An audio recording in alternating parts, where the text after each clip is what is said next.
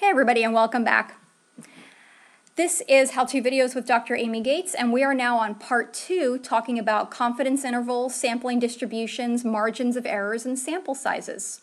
We just finished talking about this example of finding the 95% confidence interval about a population proportion, and we're going to go ahead and move on to the next example. In the next example, we're going to look at something called sampling distributions. Sampling distributions can be a little confusing at first because they have many steps and stages. This example that we're going to do is actually very, very small because sampling distributions can get pretty huge and we wouldn't be able to list everything out in an example form. So in this example, we have a population of only 3 values. And that's very unusual because often populations are enormous, like billions of people or whatnot. But sometimes populations can be very small. For example, as another example beside this one, let's say you just held a small conference and you invited just 20 people to that conference. The population of that conference is those 20 people.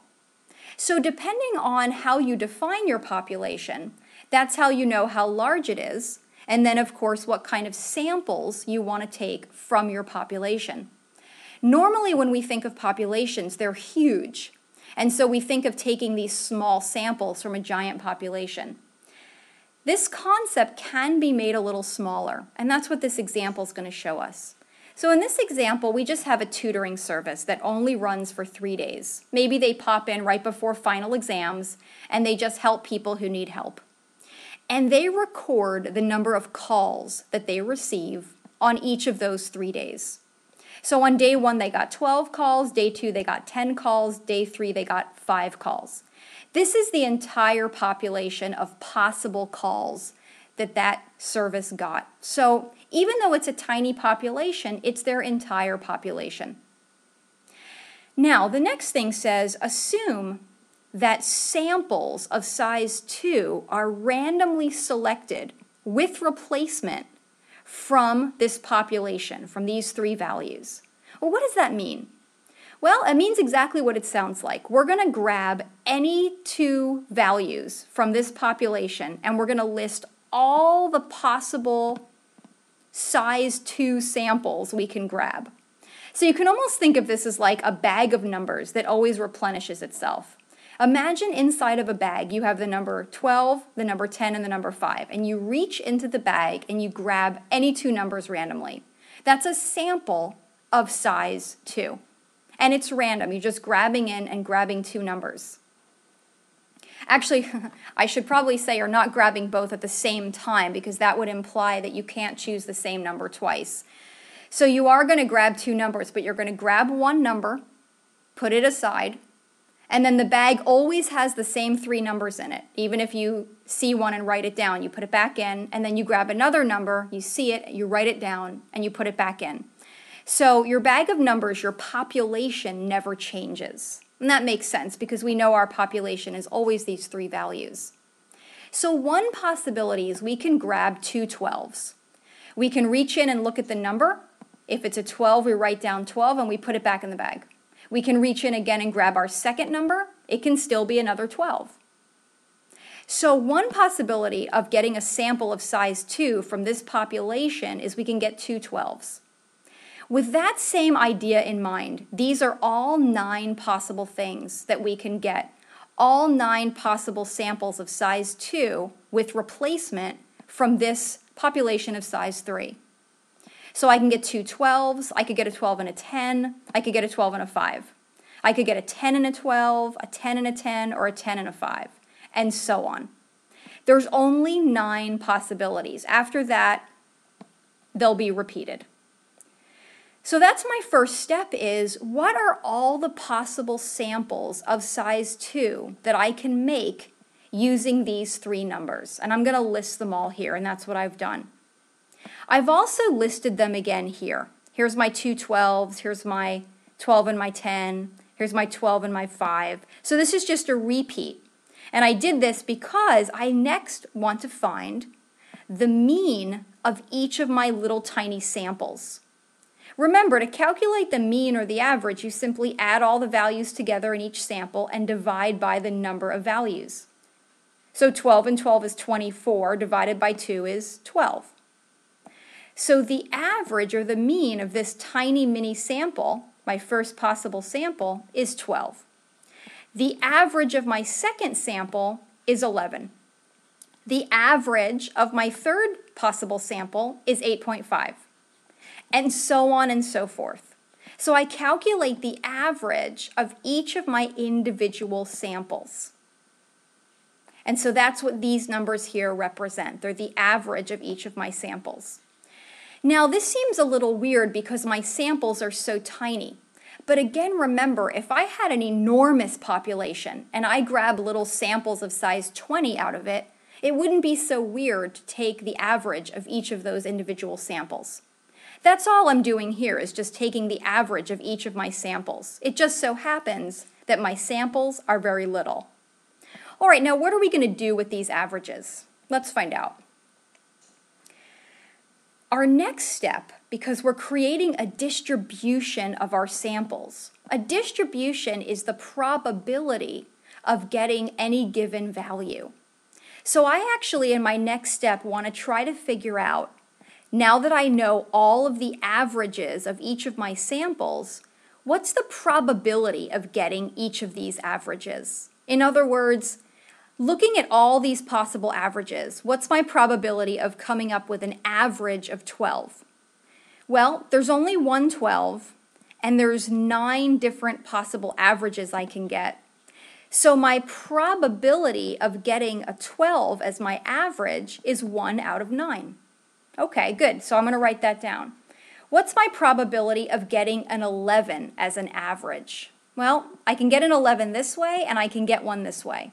So I actually have 2 different ways of getting an 11 as my average out of all 9 possibilities. So the probability of an 11 being my average is actually 2 out of 9. My probability of getting a 10 is only 1 out of 9 because there's only one of them. My probability of getting an 8.5 is actually 2 out of 9 because I've got 2 of those. My probability of getting a 7.5 is also 2 out of 9 because I've got 2 of those. And my probability of getting a 5 is 1 out of 9 because I've only got 1 of those. So what I've calculated here are the probabilities of getting each one of these possible averages from my samples. So again, I found all possible samples, I found the average of each sample, and then I found the probability of getting all possible averages. What am I going to do with this? I can use that information to calculate the actual mean of my sampling distribution. So these values give me my sampling distribution. They give me the probability of each possible average of my samples. So my samples can average to 12, or they can average to 11, or they can average to 10, or so on. And this is the probability of getting any one of those averages. I can use these probabilities then to find the mean of my sampling distribution, which is calculated using this formula. This formula tells you I want to take the sum of all of these products. In other words, I want to add together all of these products. Well, how do I create these products? This x, for example, represents the value here, like 12. The probability of x, in this case, is 1/9. So my first product is 12 times 1/9. That's the x value and the probability of getting it. My second x times probability of x comes from the second value. My x is 11 in this case. My probability of getting 11 is 2/9. So that's 11 times 2/9. Similarly, my probability of getting a 10 is 1/9. So that's 10 times 1/9. My probability of getting an 8.5 is 2/9. So that's 8.5 times 2/9. My probability of getting a 7.5 is also 2/9, 7.5 times 2/9. And finally, my probability of getting a 5 is 1/9, 5 times 1/9. In order to solve this, I multiply each product together first to get the answer there, and then I add those all together. And when I do that, I get the result of 9. 9 is the mean of my sampling distribution. It's the average of my averages. These are all the averages of my samples, and the average of all of my averages is 9. Now, the final cool thing about this is if I go back to my original population, which is just 12, 10, and 5, and I take the mean or the average of that original population by adding them together and dividing by 3, it's also 9. And this also shows that the mean of a sampling distribution is the same as the mean of the original population. So this was a full out example of how to take a small population, in this case 12, 10, and 5, create all the possible samples of size 2 that can be derived from that population, find the average of each of my individual samples, then find the probability that each of these averages will occur, and then finally I can use those probabilities to find the mean of my sampling distribution using this formula. All right, well that concludes part 2, and I'm going to go ahead and start on part 3 with some more examples. Thanks for joining me so far.